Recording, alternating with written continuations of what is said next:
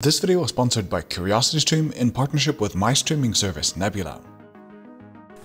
On the 28th of February, the Ministry of Digital Transformation of Ukraine sent a letter to ICANN, the global authority for internet domains, to, among other things, cut Russia's .ru, .su and .rf domains from the global web. A few days later, 3 of the world's biggest companies allowing internet traffic to flow in and out of the country, one by one announced that they would drop their Russian clients too. At the same time, Russia has been decoupling its domestic networks from global ones since at least 2019, when it passed its so-called sovereign internet law, and on the 6th of March, the Kremlin claimed that its quote disconnection from the global internet would be complete just a few days later. Both Russian and international organizations seem to be moving towards a future where RuNet becomes more and more separate from the global internet. So in this episode, let's take a look at what an isolation like that would actually look like, how it compares to that of China, and what it means for both Russians and the rest of the world.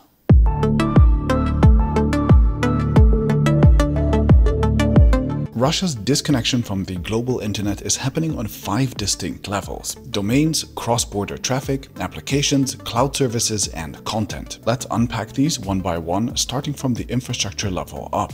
Starting with domains. Domains are essentially the address system of the internet. If data needs to go from one computer to another, it uses the domain name system to figure out how to reach it. The slightly simplified explanation of DNS is that an organization called ICANN manages a list of top-level domains like .com or .ru and hands out each of those to a so-called registry operator who allows others to create second-level domains like yandex.ru or mail.ru and keeps a registry of all of their servers and how to find them. If you want to find a computer on the internet, ICANN can tell you where the relevant registry operator is, and they in fact can tell you where the website is that you actually want to get to. What the Ukrainian government requested was basically for ICANN to stop broadcasting to the world where the operators of the .ru, .su and .rf top-level domains were, which should have led to computers not being able to find any sites whose addresses use these top-level domains.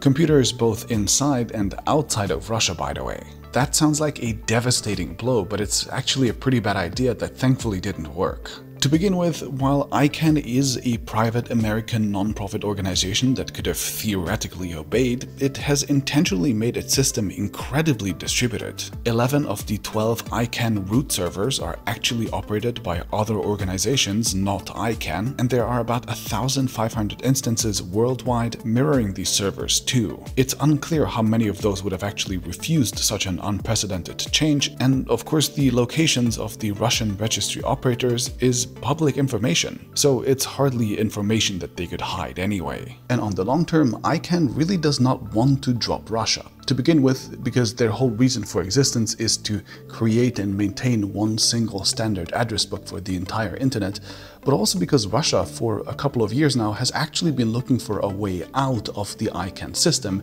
and blocking them would have really just accelerated that process. Russia started the unprecedented move of building its own competing DNS system a few years ago, and it claims that it has succeeded already. And if they speak the truth, we could soon have 2 conflicting address books for the internet, with both storing potentially conflicting information that could lead to things like the same domain leading to 2 different servers depending on where you open them from. Utter chaos. Now, nobody's ever successfully built and launched a competing DNS system before, and a lot of experts that I found online were actually kind of doubtful about how far Russia has actually gotten. But this is something that they're actively working on, and so pushing them down this road even further is the last thing that ICANN would actually want. Okay, the second threat area is cross-border traffic. Most internet traffic flows through something called autonomous systems. These are big networking nodes operated by internet service providers, universities, stock markets, or large corporations that end users typically connect to. Many of these systems connect to other autonomous systems outside of the country, which is how data flows between countries, and these systems provide real choke points. On the one hand, since 2019, Russia, under the guise of its sovereign internet law, has ordered all cross-border autonomous systems to implement controls that allow the government to shut down traffic at will, and the Kremlin has given itself the right to take control over any of these systems in case of an emergency. Russia claims that these controls have already been implemented and that they've run multiple successful tests with them, although again, many experts actually doubt how truthful those claims actually are, at least the extent of them. But the point is that they're essentially building kill switches into their networks that can simply turn traffic going in and out of the country completely off. And on the other hand, foreign companies have claimed to have isolated key Russian systems as well. Cogent and Lumen, two market-leading backbone internet providers and some of Russia's biggest internet suppliers, said soon after the invasion started that they would cut Russian clients off, and the London Internet Exchange, the global leader in peering services that help autonomous systems negotiate traffic, has done the same. That's a big deal because the market is incredibly concentrated already, with Cogent, for example, having gobbled up 13 of their competitors over the years, and because switching to a new competitor would require physical infrastructure to be built in many cases. When these were first announced, a lot of analysts and journalists predicted that traffic flowing in and out of Russia would start getting congested real fast, but then in practice, not much has actually happened yet. Researchers at Thousand Eyes have looked at internet traffic flows and found that despite big statements, Cogent and Lumen seem to have resumed connectivity to Russian clients that have their autonomous systems outside of Russia, like Rostelecom, whose main cross-border systems are located in Germany, and whatever traffic was cut was picked up by competitors for now, meaning that traffic is generally still flowing mostly fine. I guess a lot of these network operators might act tough, but in reality don't actually want to incentivize a whole lot of countries suddenly kicking them out of their suppliers lists. And similarly, Russia likely also has significantly fewer technical capabilities than it wants us to think it has, especially now with all the import bans, so not much has happened yet, but these are real bottlenecks, they just haven't really been acted upon yet. Now, the next form of isolation happens with blocking specific apps and websites across borders, and this is probably where the most action has happened so far. Russia has famously completely banned the most popular Western services in the country to block access to information that it can't control. The Kremlin first demonstrated the capability to throttle traffic to Twitter about a year before its invasion of Ukraine, and has since required all domestic internet service providers to run all of their traffic through so-called middle boxes, which are dedicated machines provided by the government that analyze and filter the traffic flowing through them in real time using a technology called deep packet inspection. Other governments like China and the US, as well as their internet service providers, have had deep packet inspection capabilities for many years now, but it seems like Russia now has them too, and they've mostly been proven to be able to block certain sites with them. While some services like Telegram have so far managed to find ways around them, and VPN services can present loopholes, which is why they have absolutely dominated mobile app stores since the start of the war, long-term the Russian government could block or slow down VPN services as well, just like China does during sensitive events. In other words, the Russian government is becoming a lot like the Chinese one in the sense that it can simply switch off apps and websites at will if it doesn't like them. Okay, and the fourth level of threat is a vague collection of things that I'll just call cloud services. A modern website or app is kind of like a block of Legos, where the developer only really codes and operates what they have to themselves and relies on external stuff for almost everything else. Web hosting, geolocation, payment processing, analytics, even mundane things like fonts are often outsourced to external companies or cobbled together from open source libraries, and if enough of these are pulled from Russia, a ton of websites and apps would stop functioning completely. Unlike China's internet, which has existed in a sort of bubble from the start and has slowly built domestic versions of almost every foreign service, Russia has so far been relatively open, and many services have relied heavily on Western inputs. The big three US cloud vendors, for example, had solid market share figures in Russia, and both they and a ton of other companies have limited their business with clients in Russia. While most of them aren't kicking existing customers off of their systems yet, they are a real worry, and there has even been a rogue developer of a popular open source package who has injected destructive code that would automatically delete data from projects with developers based in Russia and Belarus, which really highlights just how much exposure there is. The Kremlin has required that their government government websites drop all reliance on foreign services and packages for a few years now, and local equivalents like Yandex Cloud do exist for many services, but even they rely almost exclusively on servers from the likes of HP, Dell, and IBM, CPUs from the likes of Intel and AMD, storage from the likes of Samsung, etc., all of which have actually stopped sales in the country, and there are just so many dependencies that a full pullout could be devastating. Now, there are of course also some Chinese equivalents to the Western services, but a complete switch would be a lot of work, and so while Russia has made some progress, especially with the government websites, a complete pullout from the service providers would still be a massive blow.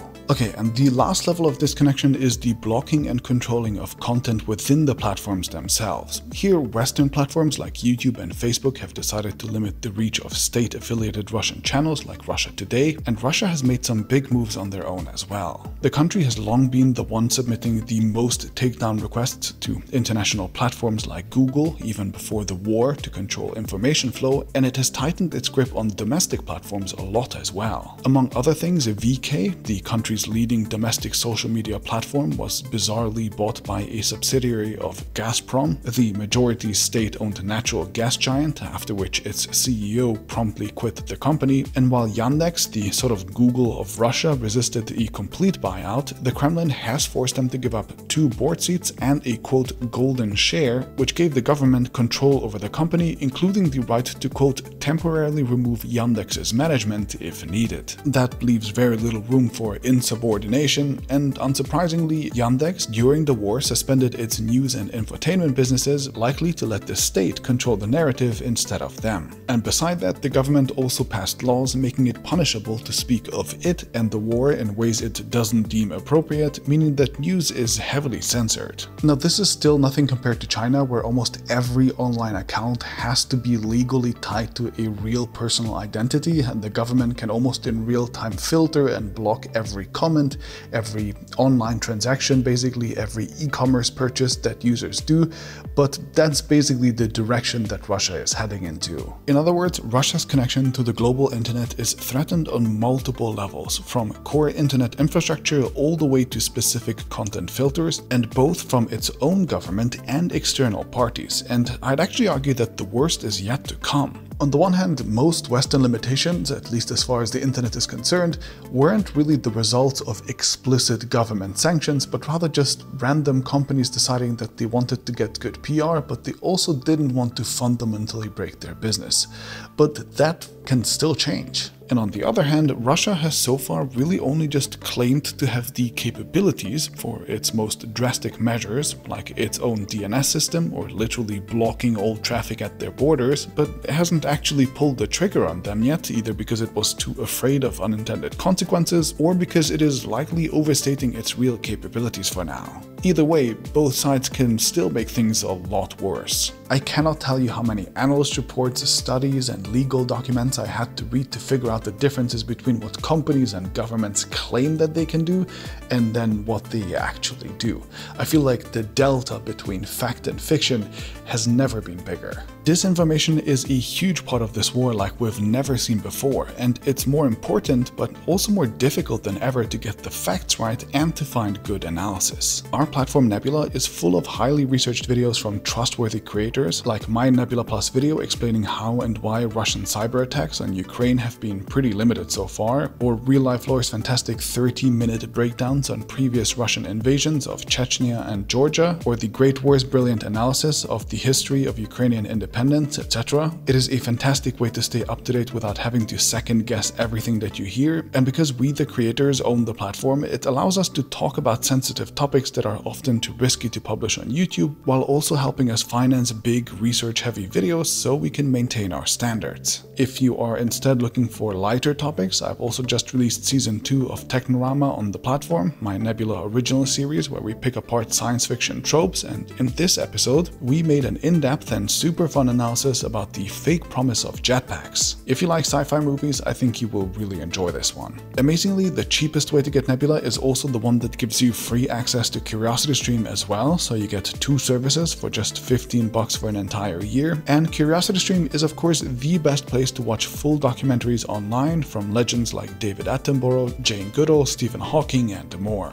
As an avid scuba diver, I recently fell in love with their new show called The Coral Triangle, which is just fantastically produced as always. And beside nature documentaries, they also cover history, engineering, science, and a lot more. Get both services at the link in the description, and I'll see you in the next video.